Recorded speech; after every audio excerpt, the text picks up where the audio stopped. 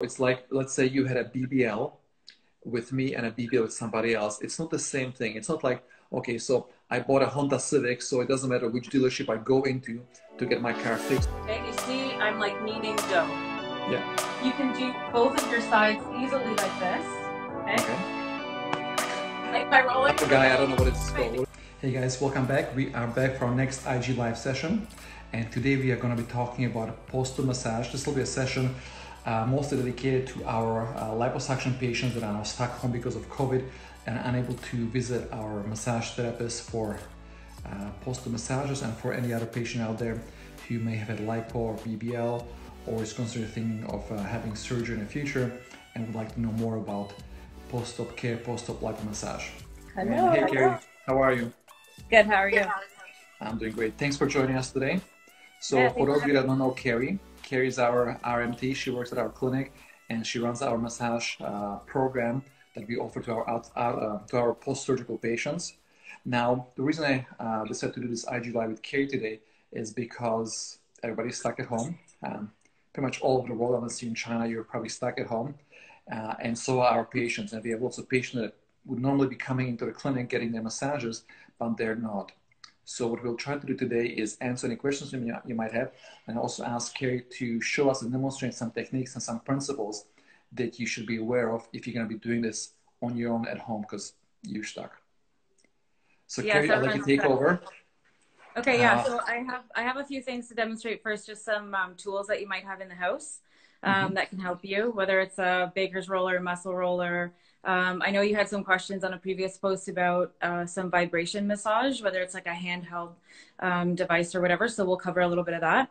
And then I have someone who I'm safely in quarantine with who demonstrated or agreed to be a body for me to demonstrate some techniques. So we'll get at that right after. Okay. Beautiful.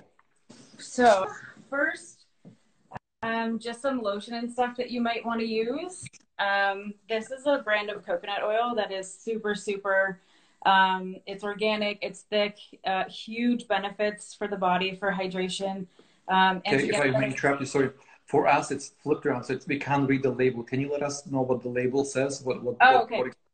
So it's Nativa organic coconut oil. It's completely virgin, organic. It's a cooking oil. You can use it to cook. You can use it for anything. Okay. So you can get it in the grocery store, which is why I'm trying to show it that, you know, anyone who's stuck at home still has access to get this.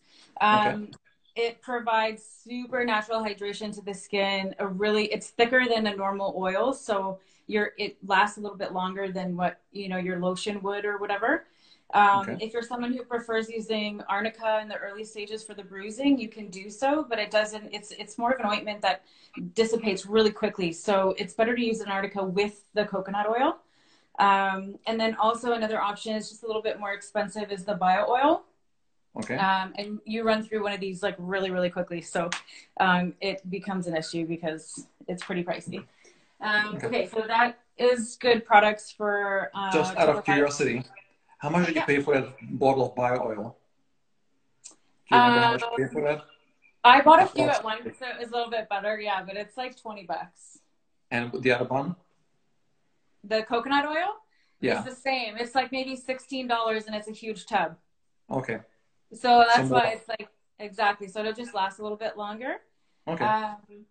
Okay, and so I have a few items here. So some of you might be a little handier and have like an actual muscle roller. I don't have one in the house, so I'm using an actual baker's roller. So for those of you who don't, and maybe you bake, you still have a benefit, okay? So just to demonstrate how you would use this, it spins on its natural axis or whatever, and you can use this. I wouldn't be using the ends. Some people try to use the ends to jab into yourself.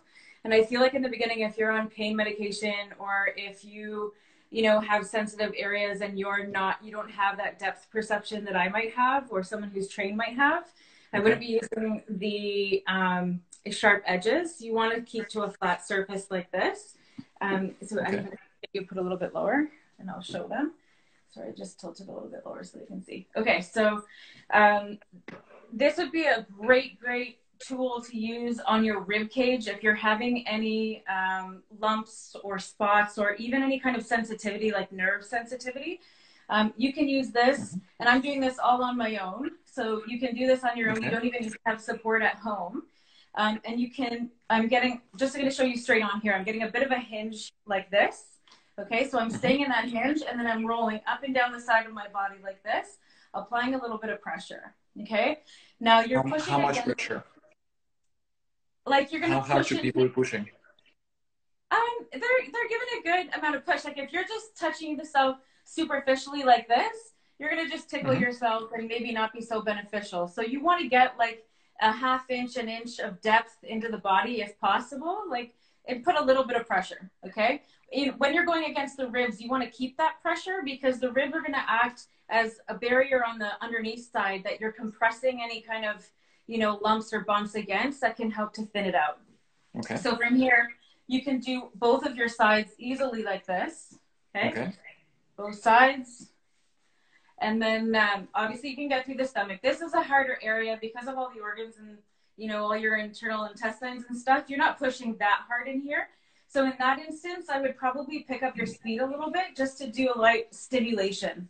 Okay. This is going to cause a little bit of blood flow, maybe some nerve stimulation, which can help you at home for sure.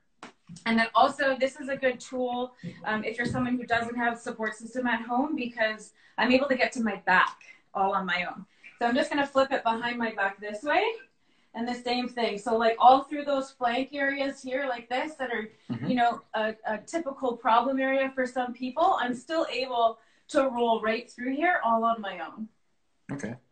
Just a little thought from my exercises with Jorge is sometimes for back pain and stretching, he uses a roll like this for me to roll on. So what I would do is I would put it on the floor and kind of spin it. So would this be possible? It's like lie down on it and kind of use your body weight to roll on this. That's more of like a foam roller, and a lot of people probably have a foam roller in their house, which is super handy. Same thing like you're saying. So you can manage the amount of pressure you have by holding your body weight in your feet as well as your back against the foam roller. So that's also a super handy tool if you have one of those at home. I'm just going to move on to the hand massagers. So this one that I have is more of a commercial grade, probably not something that most people are going to be having at home, and it's a little bit intense. The ones that you can order online are more these like percussion type things. So the vibration in the massage is actually great. It's going to help to kind of get all the juices pumping, get all the fresh blood flow coming through. It's going to help to soften up any of the areas that potentially are just staying stuck and stagnant. So that can help largely too. Some caution with these products just through the abdomen area is, again, because you have all the organs and intestines and everything in there, I have had feedback that they get a little bit nauseous. So it can cause some disruption in the body that's also not comfortable, even if it feels good. Nausea when they do the stomach or anywhere on the body? Sorry? Is the nausea coming when there's some massaging your tummy and the internal organs, or like even more back and love handles will create nausea? Yeah, no, it's not so much over here. If they're fresh out of surgery, any area can cause nausea just because of the overstimulation, and they just it's too much for the body. But if you're like even a few weeks along or further, pretty much any other area on the body is going to be fine to work except for in the abdomen. You can do it. It's just proceed with caution because, everybody reacts differently, and too much stimulation might give you an adverse effect. And talking about the abdomen, I want to make it very clear. If you had a tummy tuck, do not massage your tummy. There was a question I saw that went by asking, massage with muscle tightening. If you had muscle tightening, means you had a tummy tuck. If you had a tummy tuck, do not massage your belly. Do not massage your belly at all. You can do your love handles if you side liposuction to your back, or broad also if you liposuction those areas. But the muscles, the muscle repair, and the skin on the tummy, do not massage. Yeah, and I would caution also with the tummy tuck patients that the vibration might be a little bit too much. So I might avoid this altogether. The hand contact is going to be a little bit better for patients who had a tummy tuck. Yeah. You can just control it a little better. There's a question about dry brushing. I have no idea what dry brushing is. What is dry brushing? Okay, so dry brushing is a technique for nerve stimulation. So someone who's suffering from like a nerve loss or injury or something, and if I'm working with them to try to re-stimulate the nerves and reconnect kind of that brain-body contact, that's what a dry brush is for. Okay, so it's sensitization exercises. So that's not Exactly. really massage. It's not a massage. It's, No, no, it's no. for nerve pain, nerve hypersensitivity, or numbness. Exactly. Yeah. So Okay. if you're someone who's suffering a lot from stimulation, where like if you put clothes on and it just gives you that shiver, chill kind of reaction, or if you brush up against someone or somebody touches you even lightly, if you're having, you know, that overstimulation problem where it's just too sensitive or burning, anything like that, the nerve stimulation is actually great for them. So Like so the dry brushing. would this be something that be recommended for people to do maybe during the first week after lipo? Well, they're hypersensitive, they're not ready for full massage, but maybe dry brushing, just like I tell my patients do sensitization exercises. Yeah, and so I've actually asked a few patients who are suffering like mostly through the flank area. There is, most people are going to know what this is. There's an exfoliation glove that you can get from Shoppers. So again, something that you can get right now, and you can put a glove on your hand that has like the bristles on it. That is going to help you. And all you have to do is gentle circulation, like the circular motions. Again, it's just going to cause all that nerve response. You're going to stimulate the nerve. And the faster you stimulate and regenerate normal nerve response, the quicker all of those problematic symptoms are going to go away that are driving everybody crazy after surgery. One little aside, so sensitization exercises or these dry brushings, they can help with people that are hypersensitive. Now, in some cases, not in most, but very rarely, hypersensitivity doesn't go away and persist, or just going away very slowly. If that's the case, talk to your doctor. There's medication you can take. We prescribe to our patients something called gabapentin. It's a nerve medication for hypersensitive nerves, irritated nerves. It just helps with the pain, this pains and nerve pain to go away. Yeah. And so, sorry, I wanted to say also about the nerve stuff. Like a lot of people have this sensation of like brittle, ripping skin just while we're talking about it. Everyone's asking, can I work out? Can I move? Even reaching, you know, in my cupboards, it feels like I'm going to rip. It feels like my body's going to rip. That is also a nerve problem. It is your physical body is not going to rip. You're not going to hurt yourself. Obviously, we want to, you know, proceed with caution and use common sense in this scenario where you don't want to get yourself in that situation and then overexert or overstretch because, you know, it's just not worth the risk, especially if you're a tummy tuck patient. But if you go through that nerve stimulation process, which will be uncomfortable, forewarning, like it is not, you're going to be very overwhelmed and it will be a lot to take in, but it's better you push through and use a little bit of that gradually. It doesn't have to be too much in one day. But it will subside quicker. The problem is when people get the symptoms, they stop touching. They'll exfoliate or dry brush and then they'll stop because it's uncomfortable. But you're not going to get any benefits from it if you stop. Okay. Blueberry is asking, you can massage tummy tuck after 2 months. After 2 months, you're fully healed on your tummy. But frankly, after a tummy tuck, there should be really no reason for you to be massaging your tummy. Except for in the backside for the postural stuff, which is what we discussed. But like it's not the front, it's the sides or the back. Right, because most people are very uncomfortable with, they get like for their posture from being forward to protect the tummy tuck and the incision. Their posture suffers a lot. So you can massage to like the rib cage flank area to help with the postural stuff. Lastly, your best friend is heat. What is that? This is a heating pad. I know you can't really see, but heating pad. Again, you can get this at Shoppers. You can get it. Even some grocery stores have it in the like household item aisle. Yeah. If you have a bean bag at home, you can use that also. One that goes in the microwave. Heat. I would wait until you're at least 3 weeks. But if you're at home and you're uncomfortable, you feel, you know, I hear some patients saying they got out of the car and they're just so stiff and just not comfortable, right? They just don't feel like they're in their own skin. Apply some coconut oil first, and then put on a tank top or whatever you might put over top, a t-shirt, and then apply the heat for 10 to 15 minutes. You don't apply the coconut oil when you get out of the car, right? Just want to clarify. No.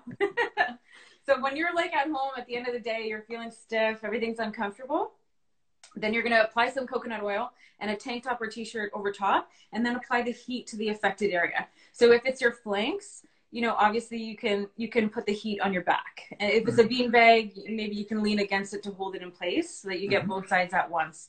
Ideally, you have a heating pad that you can lay over your abdomen or wrap around your back and get more space. But the heat is going to open up the pores so that the moisture from the coconut oil can get deeper. And then also it'll just intensify the effect. And open up the circulation so there's more blood flowing in, exactly, more oxygen, more nutrients, everything just becomes more alive. Yeah, most of the time it's like if people have been stagnant or they've been in the same position too long or anything, then they haven't had that blood flow coming through because they've been sitting in the same position. So they feel a stiff or hardening. Nothing is reacting. You're not having a poor reaction. This is just normal. You know, maybe even nutritionally, they didn't have enough water or they had too much sodium that day. You know, different reasons for fluctuation, but the heat will help to bring fresh blood flow that will take that away instantly. What I'd like to sort of reinforce is sort of basic concepts. One, heat. Heat is good, opens up circulation. You want your tissues to be warm before you start massaging. And two, the coconut oil or any other oil. Oils will soften up the skin, so when you're massaging and touching, you're not abrading the skin, because if you go directly on dry skin, you'll develop abrasions and more bruising than if you use a coconut oil or some other oil to oilify the surface. Yeah, and just to second that, you'll feel very brittle. Like the massage will be very uncomfortable if you don't apply any kind of moisture. Okay, so again, I also just wanted to mention that the techniques that I'm going to demonstrate now are all on the YouTube video. So on your YouTube channel, we have the video of massage techniques. I'm going to demonstrate the same ones now, but if it's something people want to follow up to. If you guys are watching us on YouTube, you should get directly to that video that we've created with Keri to demonstrate techniques for post-op patients. And 606 asking, can you self-massage standing up or lying down? It doesn't matter what position you're in. You could be doing it standing, you could be doing lying down. Often when you massage, you're either sort of squeezing, doing a squeezing maneuvers, or you want to push. And if you're pushing, you want to make sure that you have some good support. So either if you're pushing down and you're lying down, your bed acts like a back support, or if you're standing, lean against a wall, sort of acts like sort of a backup against what you're pushing. Did I answer that right, Keri? Yes. Now I noticed some light turn on. Is there some sort of an infrared light or something that you're using to warm up your patient? I don't have it on right now, but that is not a bad thing. Like infrared light is really good. If you're someone who has access to an infrared sauna or anything like that, it is also a huge benefit to recovering. If somebody has a sauna or some heat room or something like that, would you recommend going there to warm up the whole body before they do the massage? Absolutely. Is that a good idea? Absolutely. So I often tell everybody, because it's the most simple thing, everybody takes a shower. Take a hot shower. You know, if you have to have 2 showers a day, then so be it. You have 2 showers, but it's at your fingertips at home. A hot shower in the morning, and then a good application of coconut oil or whatever oil is your choice is perfect. Again, the pores are open. Your skin has its natural moisture, so you're not ripping into brittle skin. You know, when you have a hot shower and you get that kind of sweat feeling, sometimes it takes a while to even cool down after your shower. Like all of these are really good things. And when you're doing your massage at home, some patients have kind of, you know, been in a panic, but you want it to become red.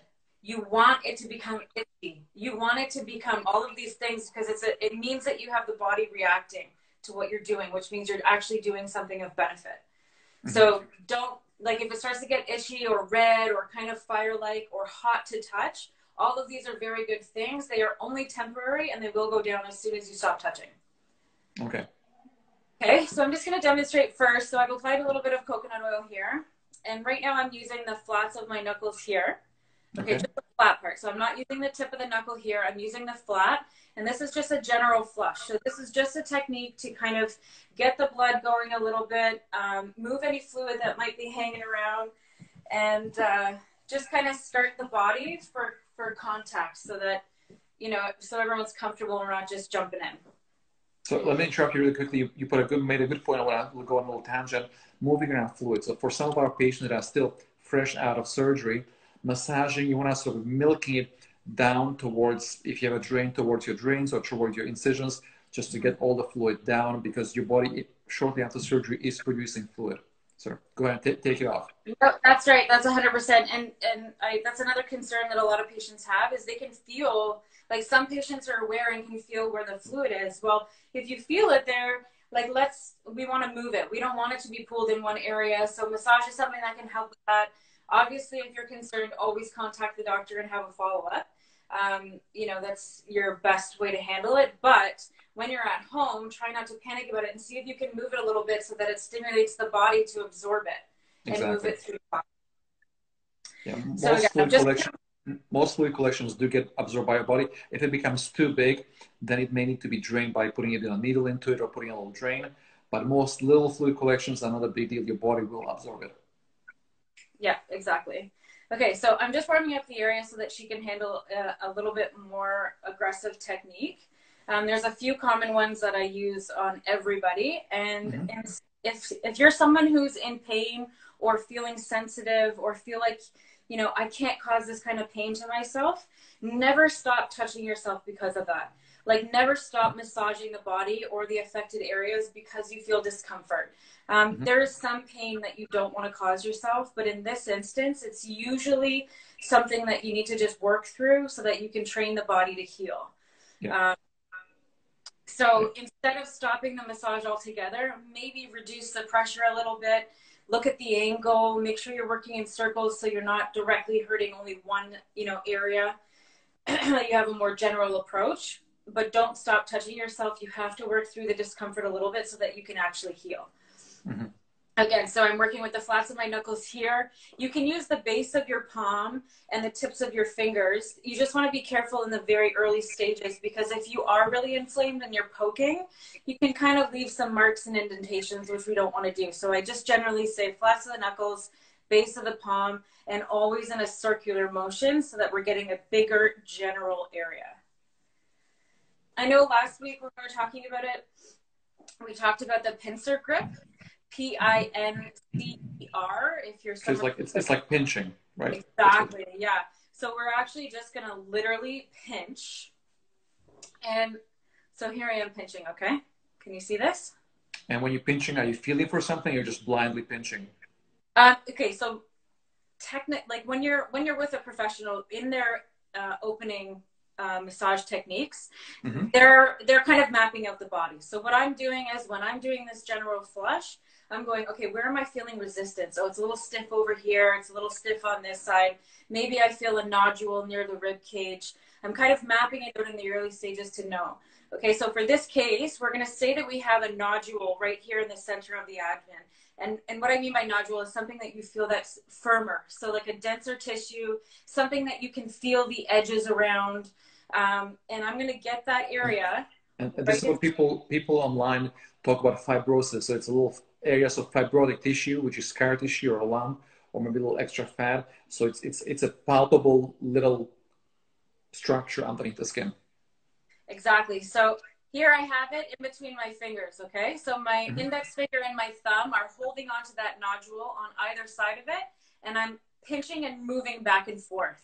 So ideally, you're elevating away, so you can see that I'm pulling upwards. So I have the nodule in my hand, I'm pulling it up away from the body, and then I'm manipulating back and forth. I'm going to go to the side so you can see the movement that I'm doing. You're going this way. Okay, so I'm pulling away from the body, and I'm moving back and forth like this until this rolls out. And what are you trying to do? What's the purpose of what you're trying to do here? So we're trying to break down the denser areas. Okay, so if you have a dense spot here, now they come in different sizes, shapes, everything. So it's not specific to one person or one outcome. You could have a thick, long ridge. You could have a nodule that's a very specific point that you can feel all edges. You can have something that doesn't really move. You can have something that kind of soft and rolls with you. Either way, if it's thicker than what your normal skin is, we don't want it there. We want to break it down. Yeah. So if I understand correctly, you're trying to pinch it just to squish it, but at the same time, with this pushing and pulling, you're trying to free it up so it doesn't get stuck to the deeper layers. It doesn't become a solid, immobile mass. Yeah, exactly. So because scar tissue tends to contract, and if there's a little lump, it'll become stuck. And sometimes people look good when they stand straight, but when they move, you have these areas that are not moving because they're scarred down. And by pulling and stretching them, you're trying to stretch the scar tissue so that it's not stuck in the same spot. So it softens up the area and mobilizes it. Go on. When you are able also to elevate upwards, you're kind of working from the bottom up. When you're massaging and only kind of doing these circular motions on top, we're only working with a superficial layer. So that's why this is a more aggressive and much more effective approach if you can handle it, so that we're actually getting the problem from the bottom and separating fibers from underneath it. So I'm pulling and separating the contractures right in the body.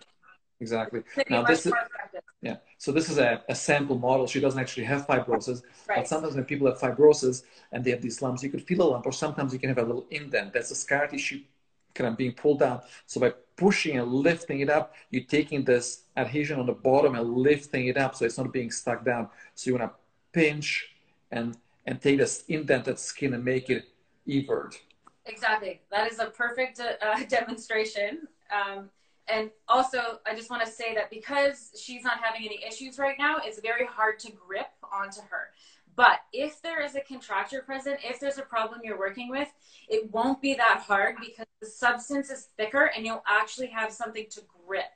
So you'll have something that you can pinch and pull, and you'll feel the fibers that are stuck releasing.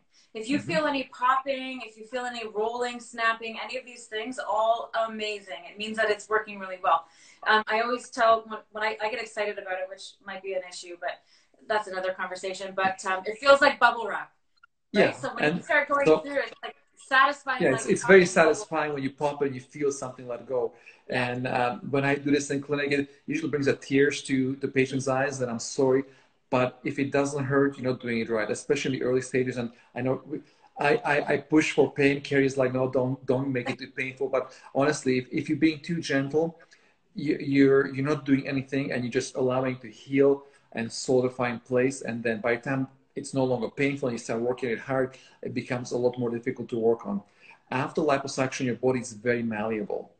And as time goes on, things become more and more solid, and the more solid they are, the harder the massage is. So if you start massaging early on, everything is like butter. It's super, super soft. And the longer you wait, the harder it becomes. Okay, so if you're someone who does have support at home, you can do this to yourself, but it's a little bit harder. A common problem area through the flanks and the rib cage for some scar tissue and adhesions to form. Just because of the bony structures and things that it can stick to. I'm just going to demonstrate, if you can you see okay, Martin, there? Yeah. Okay, so I'm in between her ribs right now. So I have a rib here and I have a rib on this side, okay? So I'm going in between her ribs, which is not comfortable for most people, even when you haven't had surgery. But anyway, so this is called rib raking, okay? So I'm actually going down with my fingers. You kind of find the groove and you go in between, and I'm just going back and forth like this, because the shallow divot in between the rib cage is a common area where things can stick and, you know, just become messy. So definitely an area you don't want to leave. And if you do have support at home, try to use them to get in through the rib cage like this. Okay? And again, make sure that if you're not only going in one direction, you want to go both directions. So if I'm going to go down this way, I'm going to pull right back up through there. Okay? Because you are malleable at this time, we don't want to be pushing things so that you end up with, like, you know, a lump of tissue somewhere. So just make sure you're going back and forth. So in the early stages after liposuction, your body is malleable. If you guys watch our Snapchats, I do what I call safe lipo. Safe is not safe, it's an acronym. Separation, aspiration, fat equalization. And so what I do is the first step is separation. I break up the fat. I use my little cannula to vibrate and break little lobules of fat. Then I go and suck it out. Some fat is left behind, and I go back and do the FE of the safe, which is fat equalization. So I go back again, break up little lobules of fat that freely kind of move around. Now they're sitting there freely. They're kind of held in place, but they are mobile. And if you massage them, you could potentially move them around. So the early stages, it's good to massage because it's malleable.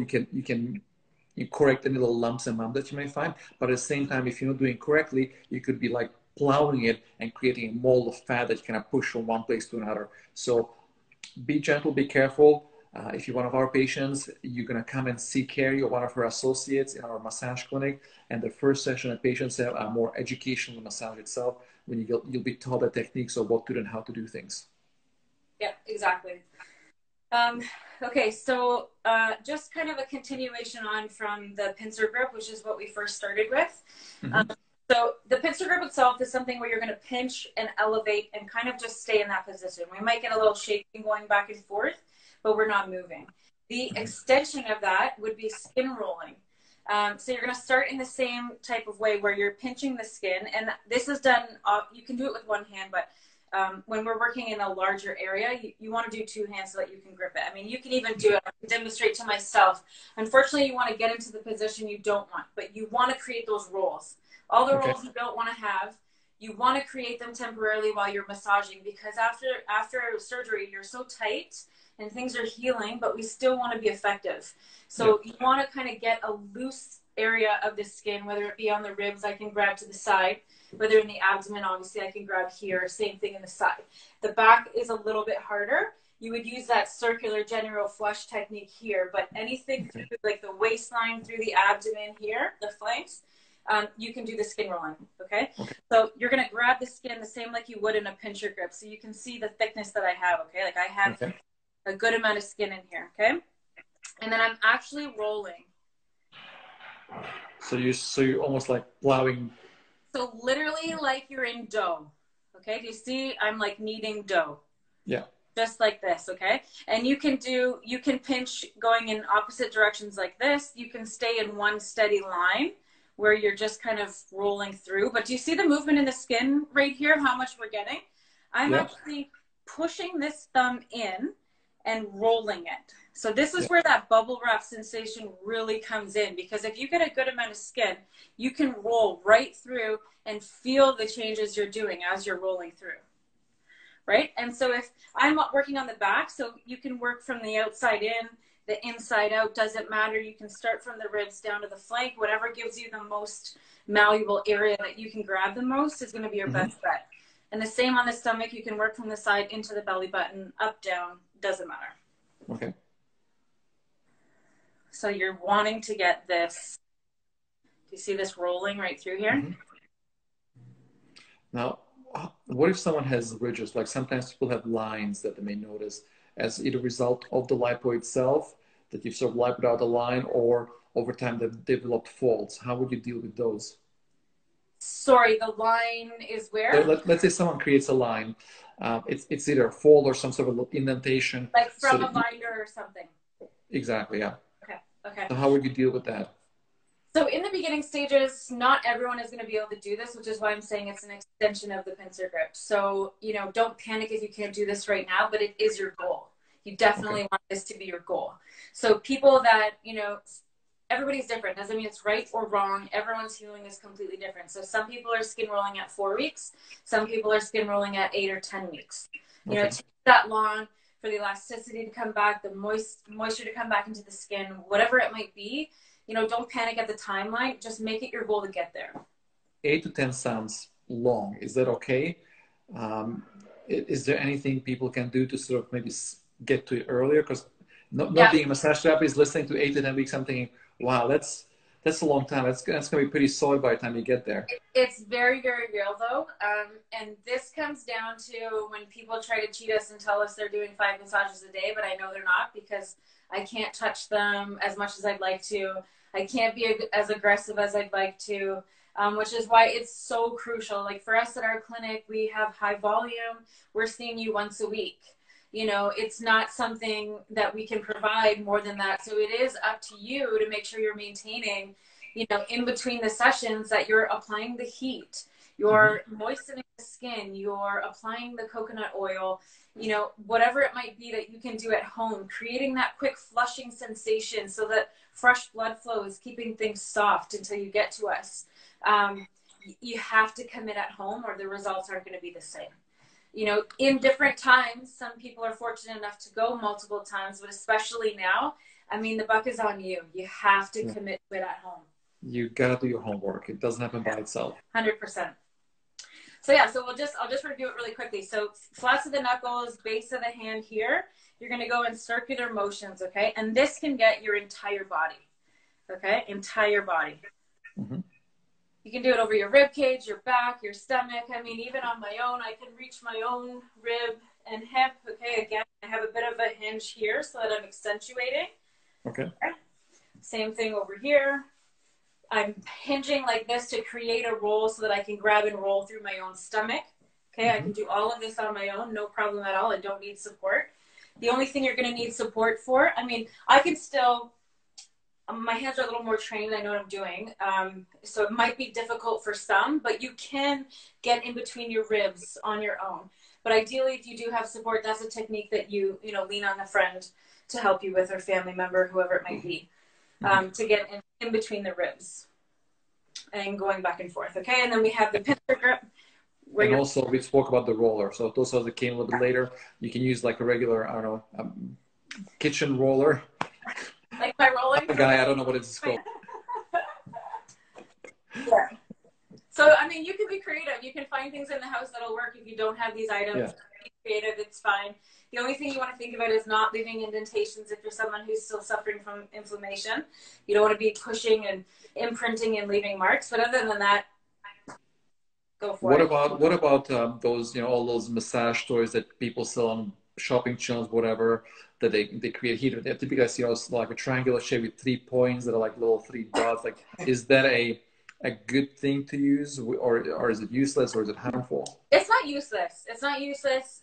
I don't think someone is going to do damage by using it, but I don't have a roller at home probably for a reason. Like, we're talking about desperate times right now. We're obviously looking at doing what we can given the circumstance. So, are you going to cause damage? No. Are you going to have a huge benefit? No. But is it doing something? Yes. It's better than nothing. That's awesome, Kate. Is there anything else that people can do when they're at home? No, I mean, the key is to soften, keep things soft, and keep fresh blood flow. As long as you're maintaining any of those things are going to stay in shape, that when you get to myself, or when you get to whatever therapist you're working with, that we can still manipulate and do some corrective techniques that will help you out. Because right now, you're on your own. You've really got to keep it soft.